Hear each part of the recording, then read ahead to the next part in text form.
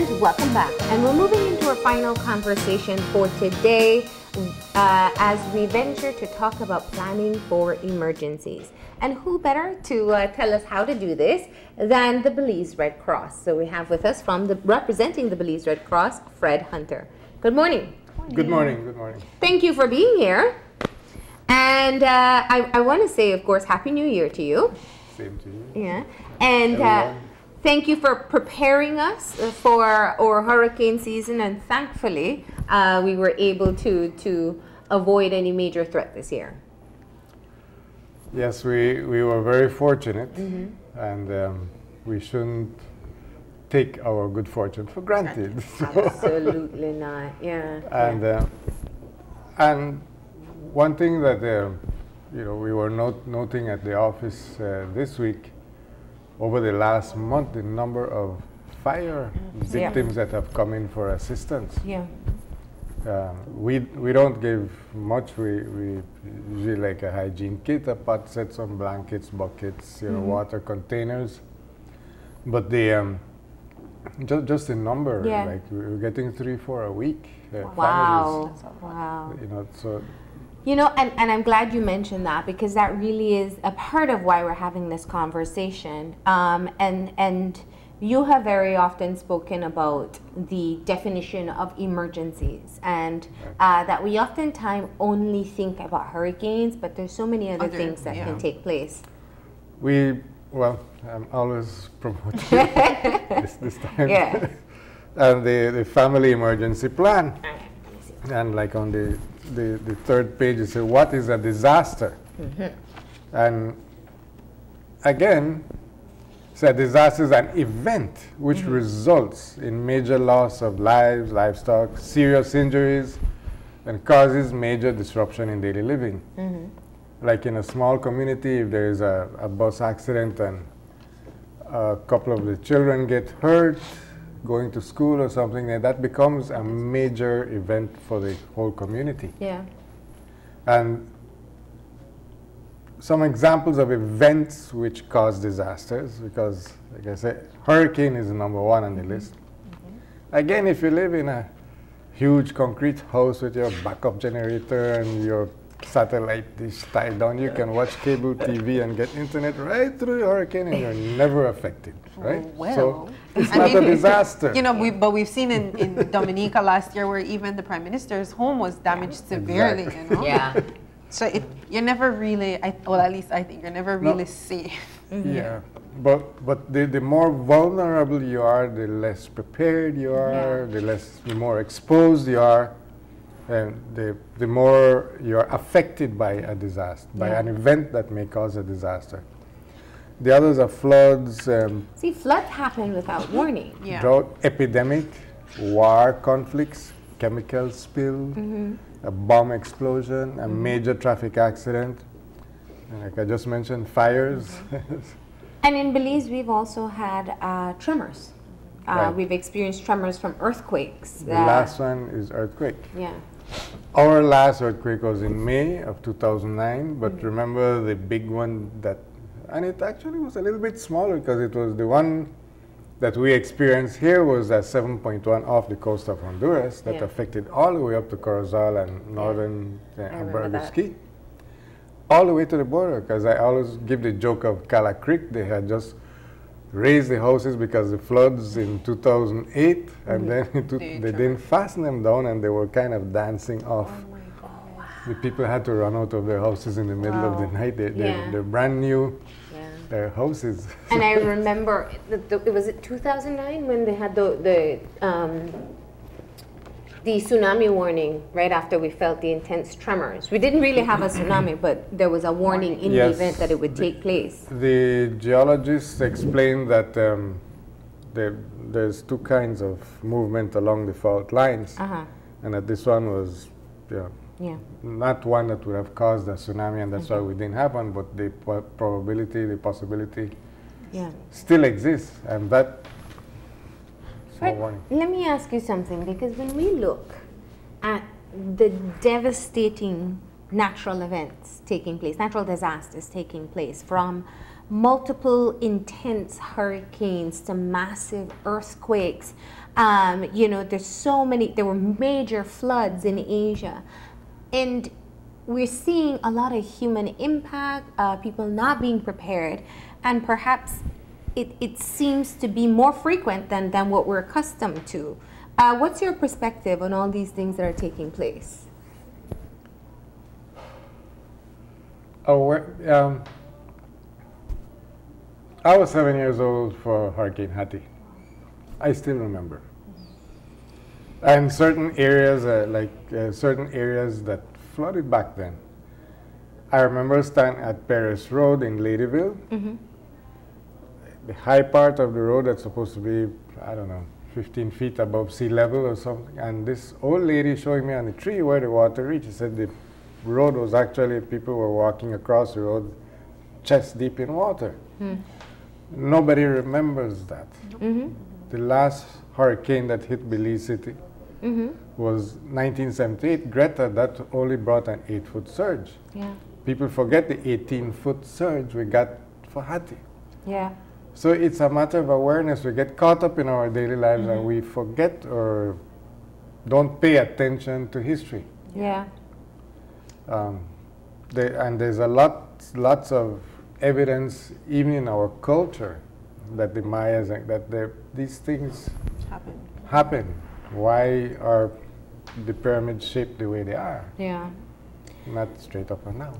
Not earthquake proof. Mm-hmm. Yeah. Lubantum, they say it was the blast that knocked the rocks down. Was it the blast or was it a tremor before that? Maybe. Who knows? Yeah. Yeah. So the ultimate point this morning is that we must plan for emergencies rather than wait for them to happen and get everything in place. And while the hurricane season is 6 months away, 5 months, this is the best, hopefully, don't jinx it, this is the best time to start to get prepared, right? Right. So tell us, what are some of the things we need to take into consideration? First of all, study your environment. And like you said, we have to be proactive, not reactive. Yeah. So, and we have to visualize what scenarios may occur. What is going to be our response, especially with our children, our families. Everybody needs to know exactly what to do when the time comes. Mm-hmm. I mean, I always use the analogy of the basketball player and the team that practices is prepared. So when time for action, they do it automatically without thinking. Mm-hmm. Stopping there in the middle of the court, okay, which play am I going to play? No, it comes. You don't have time for that, yeah. No. The same thing in a disaster scenario, whether it's a fire, a tremor, an earthquake, a chemical spill, a huge explosion. You know, where we have people always talking about these threats of these butane gas companies in the middle of communities. There's the big fuel depot right in Port Loyola. Who knows? Things have happened in other countries in other times. Study your environment and see where your risks are. Where your risks are and how you will respond to each one of them, and practice with your family. Okay. So this is a family conversation that you need to have. Yes. Yeah. Yes. Including children. Especially. Why is that? Because first of all, they're the ones that get overlooked in these scenarios before and after. And they always have a role to play. And children are the most affected by a disruption in their daily life.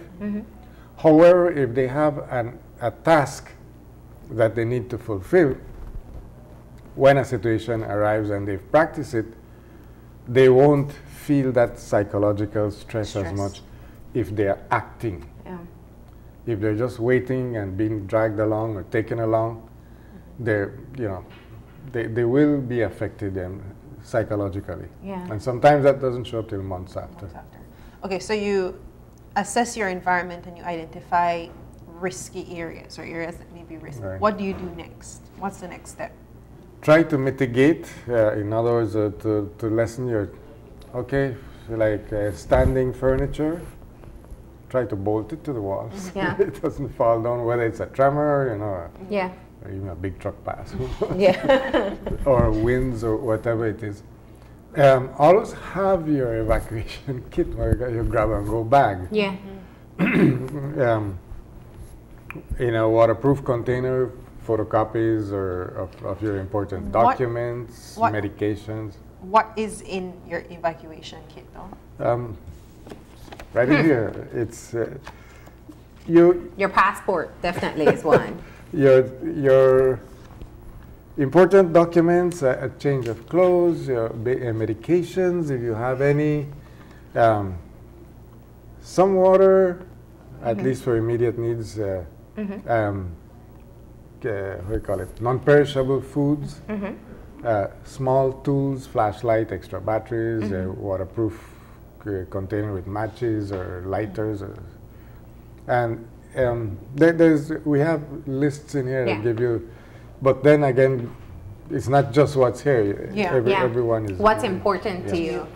And it has to be something easy to carry as well. Right. You don't want to have a huge backpack that you're struggling to get out of the house with. Like I'm always telling my sons, make sure your hands are always free. He said, "Why hold it in?" No, keep your hands free. Put it on your back, strap it on your waist, or something. Yeah. Try to keep, because you never know. Yeah. And always be ready to climb, ready to run, Yeah. to do whatever. That is interesting. So I like that. So ideally, every household should have an evacuation kit. Per person. Yeah. Oh, per person. Oh, okay. Yeah. Now, when you look at being able to financially prepare for if a hurricane threat comes or recovering from these things, how do you make that a part of your plan?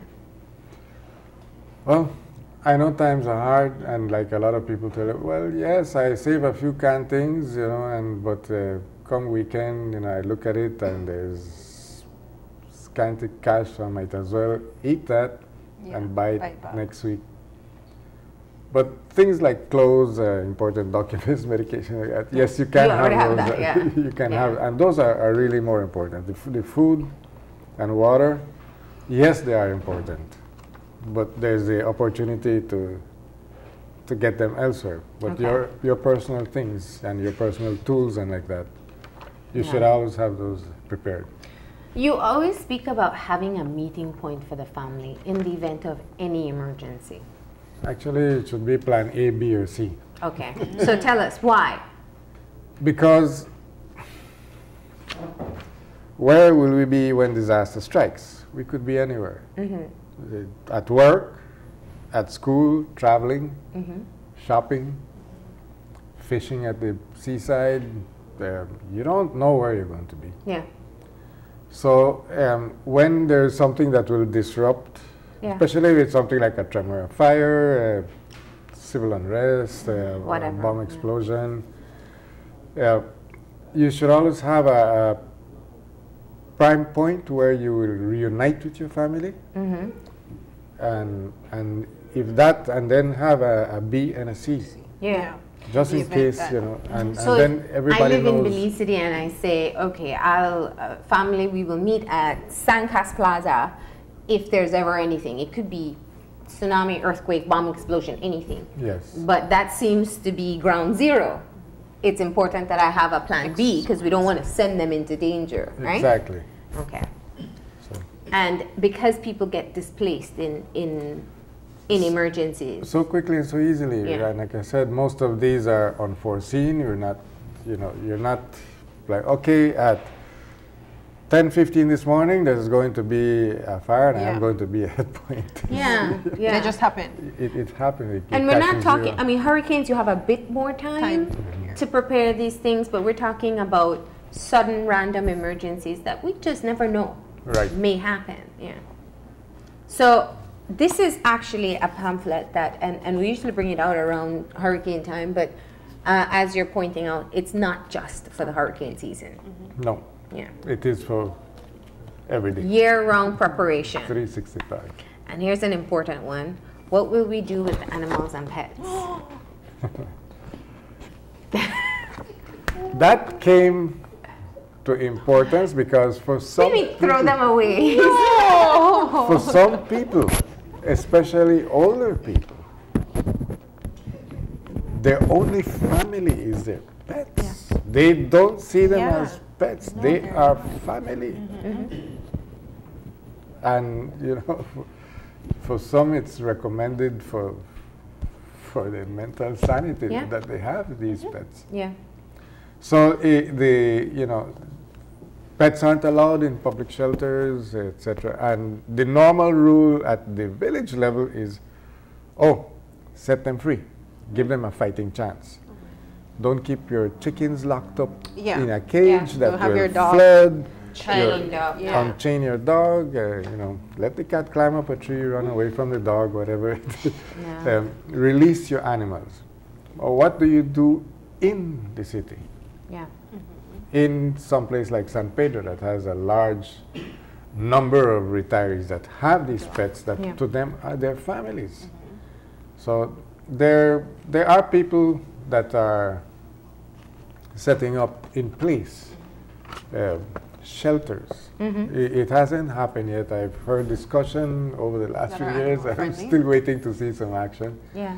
But I know, like in San Pedro, there's a group of people that work together to house their pets in case of an emergency, especially for hurricanes, since they are so vulnerable to that. Because our shelters aren't animal friendly, right? No, you can't have No, them. and you can't have your pets. And it's at the only fair. shelters. I mean, we need the space for people. Yeah. As much as I'm an animal lover, I recognize that we have limited space for shelters. So the reason I point that out is that you also have to make a plan that includes your furry friends, right? Yes. So whether it means you're going to let them loose if you're in the countryside, or finding a place that you can go that will allow you to have your pet with you, but those are plans made ahead of time, right? Okay, so these books are available at the Belize Red Cross? Right. Okay. If I'm to ask you one thing that we can do to be able to make us better prepared as families for emergencies, what would that be? One significant change we can start with. Sit down and talk. Communicate. Too many times we make plans individually and we don't share them entirely with everyone. We don't sit down and make sure that everyone is on the same page. Yeah. We all have to be on the same page. It's so true. And it takes effort. It takes planning to make a plan. But it's awareness and communication. Let others know what you're thinking. Okay. Thank you so much for coming in. Of course, you can pick up one of these booklets at the Belize Red Cross and put together your own plan in the event of any emergency. And we're not just talking about hurricanes. You can also download. You go if it's an Android, you can go to the Google Play. If it's an iPhone, you go to App Store, and download. We have two. Yes. The one that is very applicable for daily life, First Aid by Belize Red Cross. Okay. And that has all sorts of tips on how to respond, burns, scratches, heat stroke, CPR, everything is, and it has little videos to demonstrate where necessary. Yes. And the other one is Multi-Hazards Belize. You search for Multi-Hazards Belize, and that will give you instructions how to prepare and respond to earthquakes, floods, hurricanes. Emergency numbers, Yes. So Fire. two apps that you can be able to get that are specific for Belize. So you do want to look for them and download them. And of course, some of the additional training people can access right there at Belize Red Cross as well. Right. All right. Thank you once again. We're going to go ahead now and take our final break, and when we come back, we'll have our wrap up, so stay tuned.